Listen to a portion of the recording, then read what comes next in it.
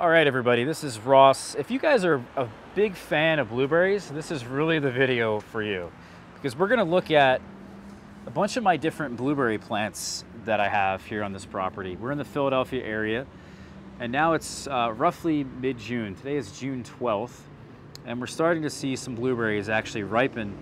Our really early varieties, excuse the noise there, guys, our really early varieties ripen or turn color now that it's mid-June.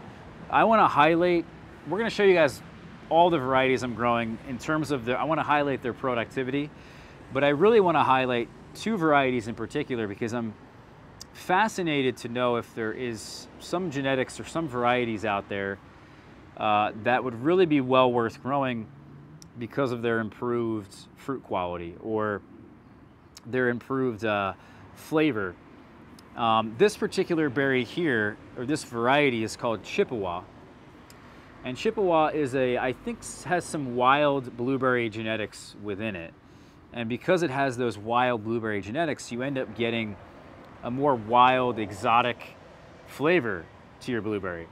There was some talk, and by the way, in nursery catalogs that said that it might not be pollinated that well because of those genetics, but I have not seen any issues with pollination here.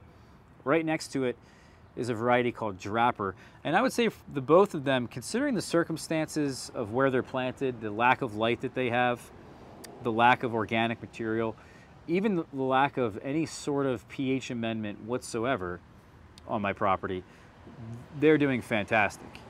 But what really impresses me about Chippewa is that, one, it's early, so it's one of the first blueberries here to ripen. It's got a really good size. I'll show you guys these berries in a minute. I'm going to pick some of them. But the flavor really is what gets me on this, because this is probably the best flavored blueberry I have. It also seems to produce blueberries over a longer period of time. So this is really good, I guess, for somebody as a home gardener, home grower, would probably appreciate an extended harvest more than a commercial grower, right? The commercial guys want to pick all these at the same time. This is about the size of my thumbnail, so that's a pretty good sized blueberry, at least I think. So let's try them and describe the flavor, because as I said, I'm really impressed with this one particularly. Yeah, so there's a really good complexity to the berry flavor. It's not your typical sweetness, tartness, blueberry flavor profile. There's a little something extra to it. And for me, that puts it ahead of other blueberries. So I want to find another variety that might just be better than this, right? I mean, there's got to be something out there that exists that can rival Chippewa, right? Of all varieties. So maybe we can look at different genetics. Maybe you guys might know something within blueberries themselves. And obviously there's a wide variety of blueberries, and they're only supposed to be growing in certain parts of the country. So maybe, you know, if there's the high bushes that do well here, I'm going to really struggle with most of the low bush varieties that are mainly for the south. And the chill hours are really important. So, you know, keep that in mind with your recommendations, and maybe if you guys are looking for a blueberry variety to grow, that's something to really consider. The other thought and possibility is that not only should we be looking maybe at different varieties of blueberries, but also at a different species of plant called the serviceberry or the Saskatoon. It goes by many names, but it's very similar. It ripens around a similar time, sometime in June or July, and the berries look just like blueberries. I mean, there's almost no difference. You know, you wouldn't, if you didn't have a trained eye with this, someone might sell you some at the store. You might even not even realize you bought service berries instead of blueberries. Some of them have seeds. The plant grows very differently. And of course, the flavors are different. So for me, I think it's definitely worth looking at and just try to find, you know, not just a different blueberry, but something that can certainly, of a different species, that could certainly wow me. Here's another variety that is super productive. I made the joke kind of the other day when I did my tour of these blueberries that these plants just look like one blueberry. I mean, there's so many blueberries on here that they look like they're one berry. It's like a crazy infestation of berries that there's almost no foliage, it seems like, in certain areas of the tree. This one actually here is getting some chlorosis, so that's a sign there that we're lacking some proper pH. So I may have to adjust the pH actually for the first time since I planted them.